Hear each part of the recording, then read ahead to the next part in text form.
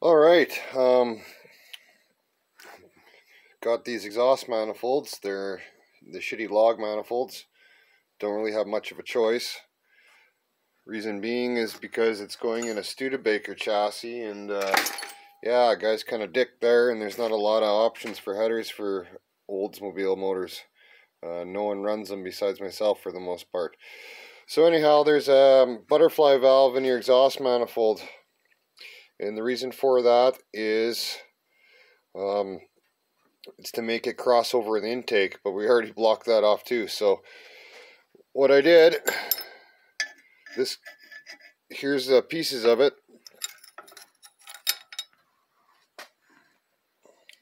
What I did is I reached through with my Sawzall and cut her off, and it had the donut on it before on the collector, and I soaked them with the best penetrate you can get, and that's 50% ATF, 50% acetone. Nothing works better. It came out like butter. So anyhow, yeah, I reached in there, chopped her off with a Sawzall, and then just pulled her all out, because it's the butterfly valve is actually tack welded to the shaft. So we're looking pretty good there. We'll pick up a little flow, and those things, the springs go on them, and they're noisier in hell sometimes.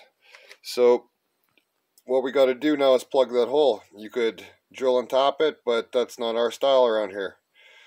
So what we're going to do is, we went to use our wire welder, but of course it struck an arc, and then there's no wire left, and no one wants to change a spool out on a day like today, so we're using the most state-of-the-art equipment there is, made in America, the old Fernie.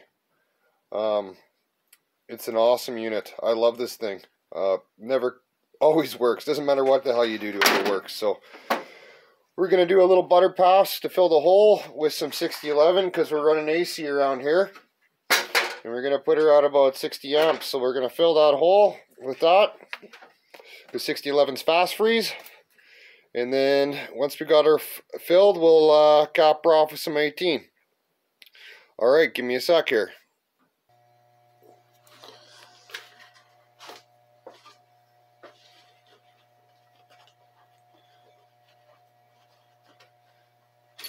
Alright, use some 332 6011. You put it in your Bernard short stub, 400 amp stinger. They're the best. They'll always be the best. I don't care what anyone says. And give her all the way.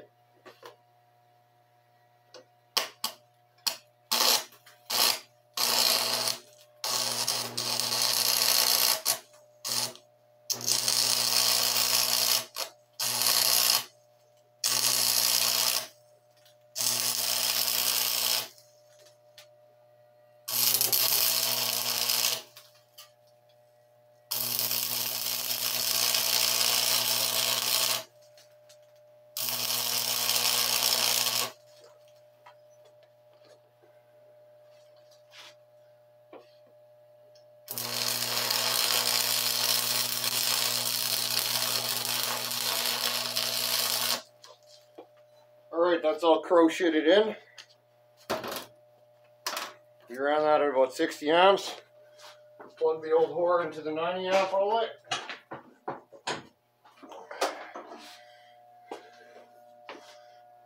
Feed her some 18.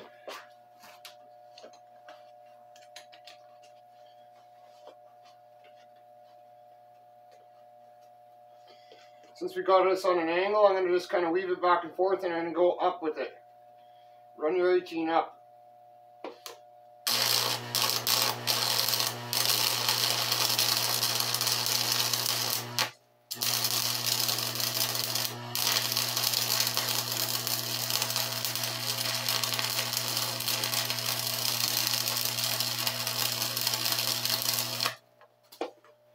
Good as fuck.